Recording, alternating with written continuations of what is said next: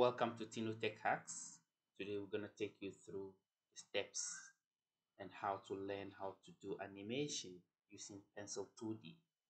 So if today is your first time that you are here, you can join me and I will take you through. So first of all, you have to go online and download your Pencil 2D app. Let me see. Since I have it already on my PC, I will just search Pencil 2D here. Then you click like this. If you're using Windows, you can download Windows 8, 7, 10, then Windows Vista 32-bit, Mac, and Linux. So you click on the Windows, then you download it. All right. After it's downloaded, you're gonna extract the files using file extractor like WinRAR or any other zip extractor. You double click here, then your platform opens. So as you can see from here, we have all the tools that you need from this angle.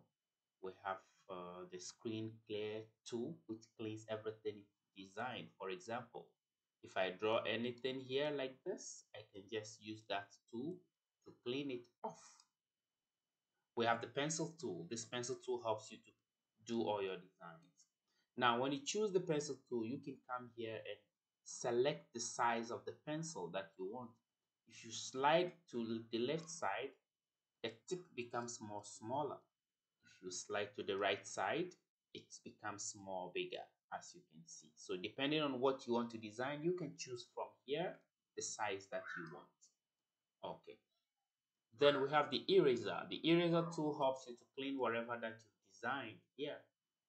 You can see. So I'm cleaning everything here using the eraser. You can equally slide it, get it bigger, and then you can clean whatever that you've drawn on the screen. If it's taking too much time for you, you can just go here and then clear. That is if you want to clear all the screen. Okay, the next tool we have is the selection tool. It helps you to select an object. So for example, I drew something like this and I want to drag it. I have to use the selection tool to select it. Then I click on the move tool, which will help me to drag the object to anywhere I want it to go. So these are some of the tools you can see. We also have the pen tool, which we're going to talk about in our next lesson. We also have the hand tool that also help you to move the whole screen. You can see we have the color, we have all the other tools out there. We're going to talk about them, so don't worry. Okay. All right. Then we come down here. We also have our displays here. Then we have our frames here. So if you want to play an action or animation, you can select the frames per second that you want it to play here. We will talk about that later, or we will learn how to do it. Yep. Now we come down here. These are where we do most of the important things. So we have the bitmap layer, we have the vector layer, then we have the camera layer.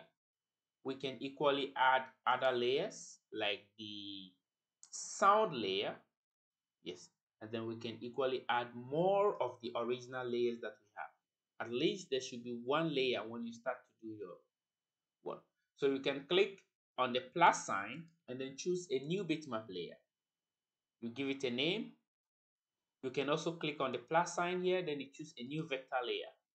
You give it a name, you click OK. You can do the same for the camera layer also. You can also click and then choose a new camera layer. Okay, right. So after that, we come here. We also have keyframes. Each of the layers you are going to choose, there should be multiple frames on that particular layer because the frames are the moving images or the pictures that you are going to draw one after the other. So when you click on this, you're going to see that a new frame has been created. When you click this, a new frame will be created until you get to the last point or the last frame you want to create. Now, if you see down here, you will see that the frames were laid on the camera layer here. The reason being that I selected the camera layer instead of the bitmap layer. Now, when I come here, I can delete all the layers I have, the keyframes I have created. So I'm going to select the bitmap layer, and then I will see that the keyframes will come back to the bitmap layer instead of the camera layer. So let me do this. Let me take this off. Okay. Right. So this is the bitmap layer. Now when I click on this, I'll be creating the layers on the bitmap layer instead of the camera layer. And then when I click on the minus sign, all of them will go back. So I'll be deleting everything I have created, right? Same thing applies to the vector layer. When I click on that, I'll be creating the layers on the vector layer. I'm sorry, the keys on the vector layer. Okay. Let's try something for today. I just want to throw a stone or roll a ball. So we will do everything on our bitmap layer for now. Okay. I go to my pencil tool. I look at the size I want. Then I draw my first ball. After that, I come to my keyframes. I create a new frame. Now, if I want to see what I am doing, I will click here, and in the original frame that I created, and the image that is on the frame will be seen, right? When I click it again, it will be missing. I may not be able to see where to draw my next stone or ball. So I gotta keep it there. Then I draw my second one. Then I click on the next frame.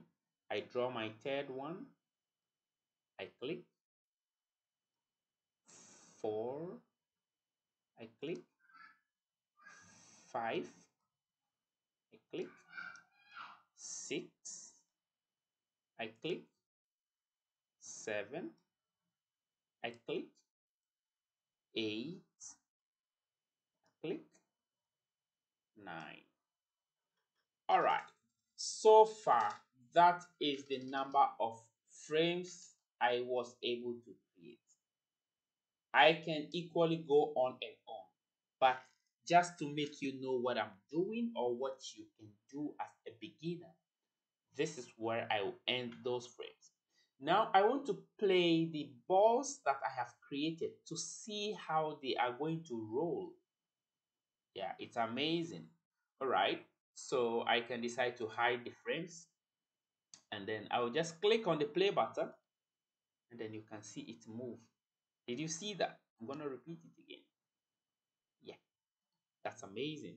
Congratulations for creating your first animation. Now I can decide to increase the speed of the frames per second from here. So if I make it 12 frames per second, the speed is gonna increase. Can you see that? Can you see? Yeah. So let me just loop it, and then let's see. Yeah. So it will be repeating itself, as you can see from there. Yes, that is amazing. Congratulations for joining me today on this lesson. Don't forget to subscribe for more. Thank you. Bye bye.